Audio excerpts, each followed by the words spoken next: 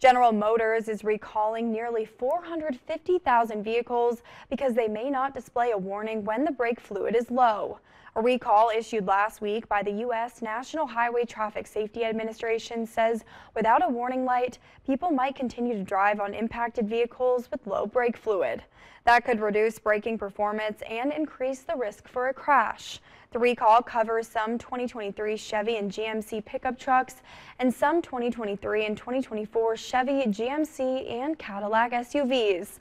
The software that controls the warning light will be updated free of charge.